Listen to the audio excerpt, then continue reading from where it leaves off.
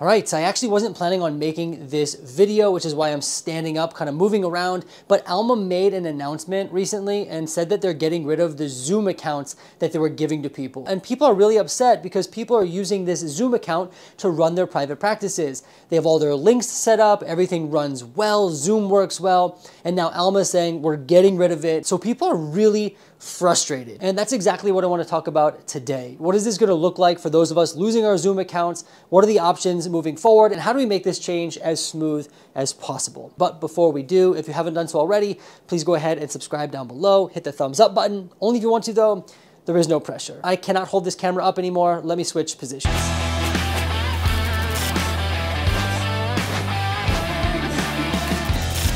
All right, so first things first is that we are obviously going to be losing our Zoom account. Now, Zoom is a great platform. It works really well. Most people know how to use it. It's got some great features, but this is really not upsetting because we're losing access to a good platform.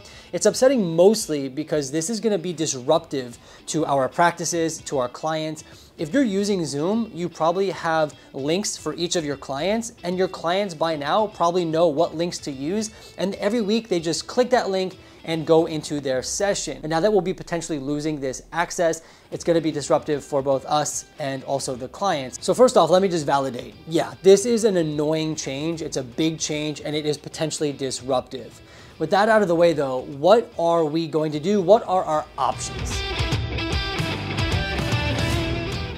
All right, so let's actually go straight to the source. I have the email pulled up here on the screen. And what we're seeing here is that ALMA is actually introducing a new feature called ALMA Telehealth. So they're not just getting rid of Zoom access, but rather they're replacing the Zoom access with their own telehealth feature. This is partly good because in some regard, they're not leaving people high and dry with just no telehealth access. And that being said, it's still gonna be work to transition your clients to this different platform. They're gonna have to get used to using it. You're gonna have to get used to using it. There will be a learning curve. Now, I don't work with ALMA. They don't sponsor me. They don't pay me. I am totally neutral when it comes to this. And I've never used their telehealth feature. So I don't know how easy it's gonna be to use and how easy it will be to learn and pick up on for both the client and the therapist. So that's one option for what to do next right there. We can just use the ALMA telehealth tool instead of Zoom. And the other thing is, if you look at this email, ALMA is saying that they will actually take the links that you have in Zoom and automatically translate them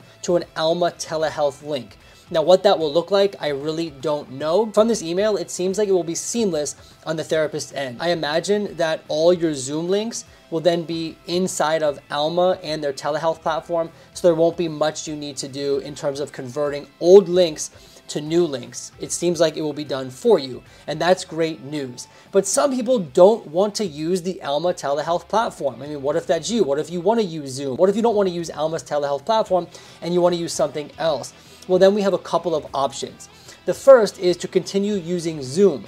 And ALMA says that they're going to terminate the Zoom accounts starting July 22nd. However, they're saying that they will pay for a personal Zoom account for up to 90 days.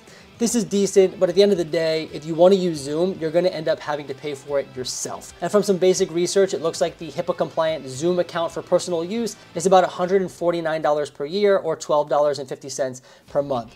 So it is certainly another cost that you have to tack on in addition to using ALMA or any other services that you're currently using. And then another option is to totally switch the platform you're using for telehealth services. So many EHRs now have a telehealth feature built in. I use Simple Practice. They have a telehealth feature built in. I know Therapy Notes has a telehealth feature built in, and there's several others as well. And this may require some work for a few reasons. As the therapist, you'll have to learn to use a new system.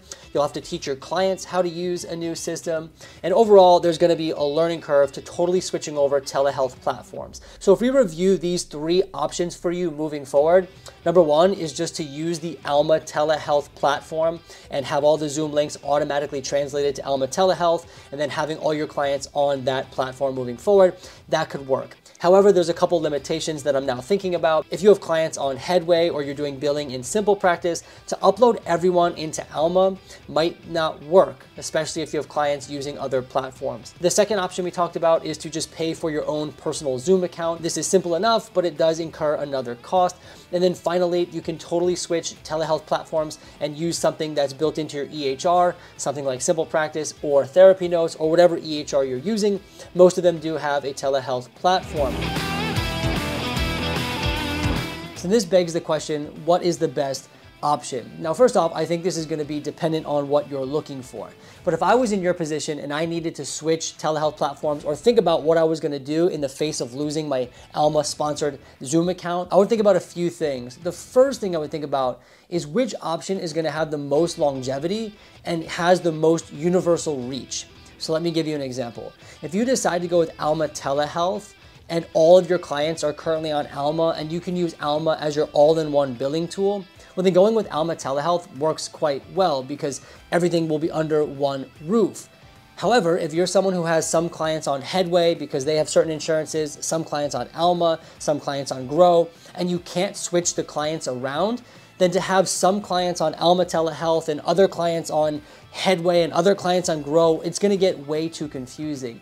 In those situations, I would recommend using the built-in telehealth tools on your EHR. That way, no matter where you have a client on ALMA or Headway, you can still use the same telehealth software. And then from there, you just have to go through the learning curve of learning that new system. Anyway, I just wanted to share some thoughts about this brand new announcement that ALMA made. It's new for me, just like it's new for you. I'd love to know what you think about it. Leave a comment down below. Until next time though, I'll see you in the next video.